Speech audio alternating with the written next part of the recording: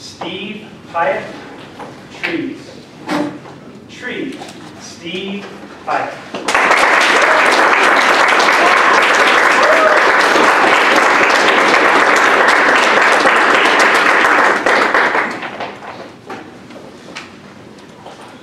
Let's take a walk through a beautiful forest. A forest of people. Of you. You. And even you, Mr. Contest Chair. Trees need sunshine.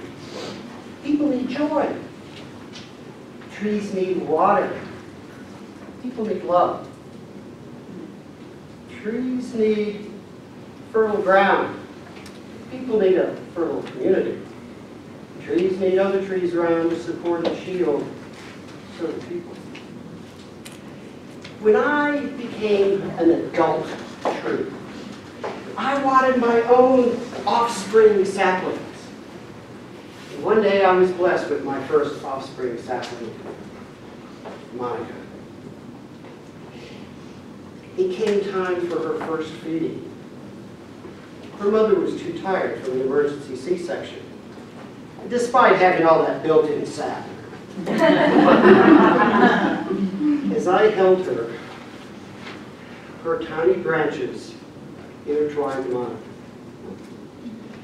And she started drawing hearts on my bark. 2 years later, her sister sprouted.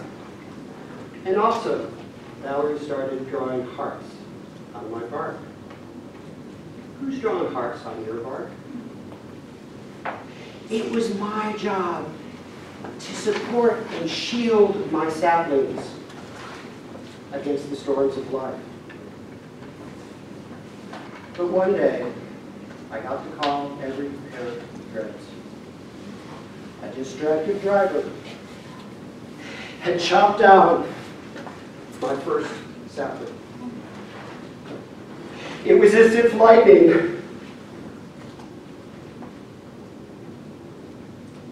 Monica could no longer draw hearts on my bark.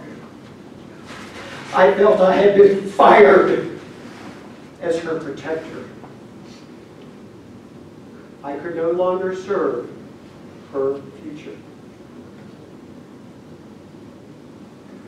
But thanks to the support of other trees, I survived and later thrived. Valerie was joined by a brother sapling, Alex. Now, most of my leaves are gone. My saplings have grown into adult trees, and they've been transplanted from the greenhouse and from the bank of Dad. And last year I got my first grand sapling. Harper. I can serve her future by spoiling her the way grand trees should. So many trees, so many burdens, of so many types. But I remember when I was a young sapling, a tree in our backyard was struck by lightning. And I noticed over the years that the bark slowly grew around that scar. It became difficult to see that original scar. In time, scars can disappear, but the tree still feels it inside. A tree can survive and continue to grow and bear fruit. It will never be the same tree again. It will grow in ways different than it would have without a scar. So judge not your fellow trees. You know not what scars they bear. Maybe no one is drawing hearts on their bark. Maybe the pain from scars inside has made your bark tough and hard. Or even creepy like animals. Now, as you walk through life and you come up against a tree that might be troubled, what do? Get over it, tree! someday, tree. The best advice I got was from an elder tree named Virginia. You must decide what will get you through the next day, the next week, the next month, the next year. If that corresponds with someone's expectations of you, great! If not, tough.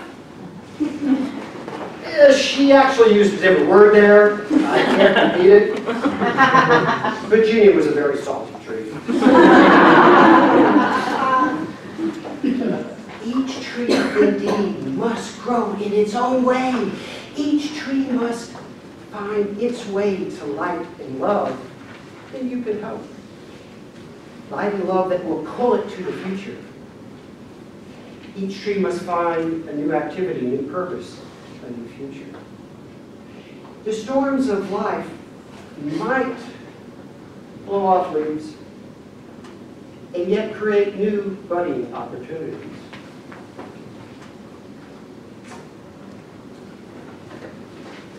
So shine your light, your glorious, joyous light on trees that grow. Pull them to the future. Water trees with your love. Call it to the future. If a tree isn't in fertile ground, help improve that community or transplant it to a new future. As you walk through life, be kind to your fellow trees. You know not what scars they bear. Draw hearts on the bark of your fellow trees, and together with them, serve the future.